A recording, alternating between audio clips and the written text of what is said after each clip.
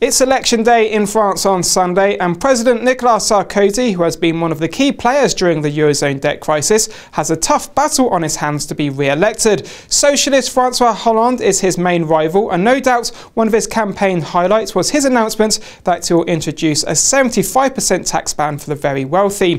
Market research company OpinionWay have been monitoring what the French electorates are thinking, and I'm joined by Bruno Jeanbart from Paris. Bruno, it seems from your numbers that Mr. Hollande and Sarkozy are neck and neck going into the first round on Sunday. Yeah. It's clear that now there is a very close race between Sarkozy and Hollande, and the order of arrival on the first round is not really easy to predict for Sunday. But the thing that we can really imagine for Sunday is that there will be the two qualified for the second round. I mean, in the past we had some surprise with the polls, especially in 2002, where Jean-Marie Le Pen, the far-right leader, was not predicted as qualified for the second round and who reached to do that.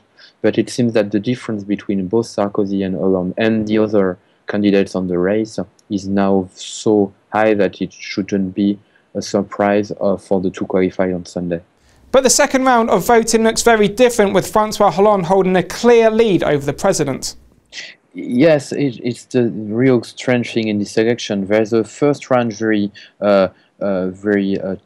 close from different candidates. There's also a lot of surprise which has been made and seen during the campaign on the first round.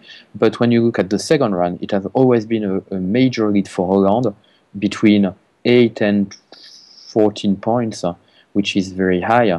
And it seems that if Sarkozy is not able on Sunday to really have an important advance on Hollande, 3 or 4 points at least, I guess, it's going to be a very difficult second round for him, and it should be a victory of Hollande at the end. So what does history tell us? Can President Sarkozy turn around the deficit between votes? Well, the history tells us that the first round is very important for the dynamic of the second round.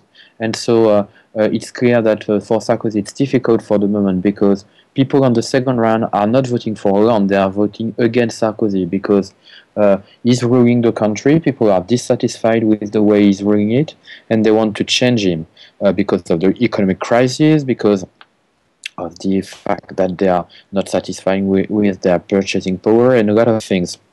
So now he has to gather voters from the center, from Bayrou on the second round, and from the far right, with Marine Le Pen, to win on the second round. And of course it's very difficult, because they have different points of view on the French society, on the main issues, and it's easier for Hollande, who has just to wait that Sarkozy is losing the election. What has been the perception of Mr. Sarkozy's handling of the crisis in the Eurozone? Hasn't his role as a statesman helped him? Well, it's clear that he has a very good rating on his action against crisis in Europe.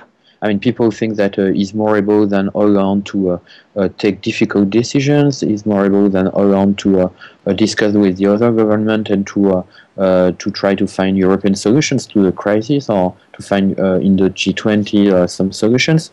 But the problem is that it's not the most important for the French now. The most important for them is to think that Sarkozy has failed on unemployment inside the country, and it's the most important issue, and so we have to change it and to test something different. What do we know about Francois Hollande's economic policies if he does become president? He is a socialist, but many would say France's economy needs reforms and unions have too much power. So what would he do economically? Well, what we know is his own history, and he's coming from the center-left. I mean, his mentor in politics was Jacques Delors, the former European President of the Commission.